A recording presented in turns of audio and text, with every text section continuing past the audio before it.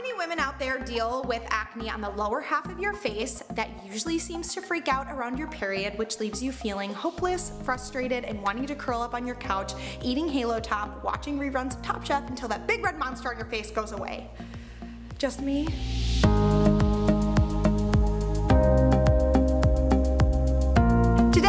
Talk about something very specific to women, which is our birth control and how it can affect our acne. I was looking through the Journal of Drugs and Dermatology, because that's what I do for fun, and I found a really cool study that was published in June 2016 entitled Hormonal Contraceptives, a retrospective analysis of 2,147 patients. God, that was a mouthful.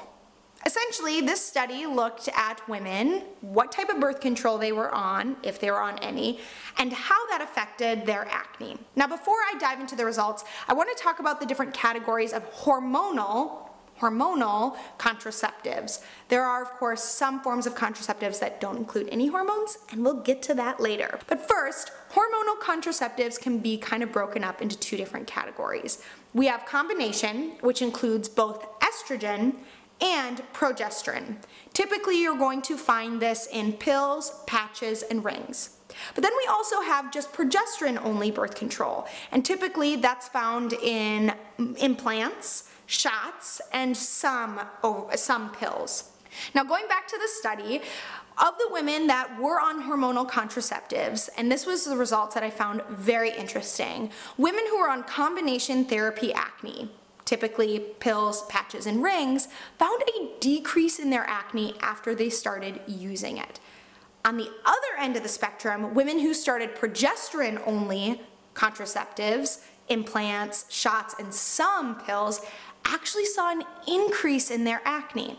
So I like that I saw this study because I feel like it gives me a lot of insight into my own skin and to my clients' skin who are feeling like no products are working, nothing's helping their acne. Now I want to talk about a limitation of this study. It doesn't include copper IUDs, which is non-hormonal contraceptives. But they did cite a study that found that women who went on progesterone-only implants saw an increase in their acne versus women who on copper IUDs didn't see a change in their acne at all. So it didn't necessarily make it better, but it also didn't make it worse.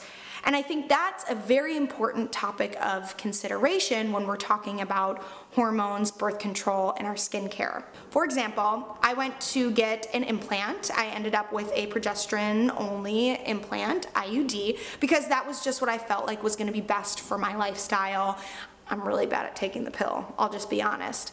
I wish that she would have mentioned the copper IUD option, and she didn't, because I specifically went to her and said, I'm worried about getting off my combination pills of estrogen and progesterone because I've heard the IUD can make your acne worse. She essentially said, these are your two options. You either stay on the pill and you can have great skin, or you go on the IUD and you run the risk of making it worse. End of discussion. Copper IUD and my skincare was never discussed. And I would have liked to have had a little bit more knowledge on my options, especially now, reading this research, I'm like, hello, and I'm not gonna get it taken out and put a new one in, because I'll tell you right now, it's not fun. So it is what it is, I'll just use my retinol. And all of this together is one large takeaway that I really want to touch on, which is I believe that our dermatologists and our gynecologists need to come together to really come up with a game plan for women who are dealing with hormonal acne. If you've had any experiences with hormonal contraceptives or hormones in your acne, please comment below if you feel comfortable sharing. As always, thank you for tuning in to Skin Health by Lindsey, where I am always going to provide scientific evidence to help your skin health and improve your skin.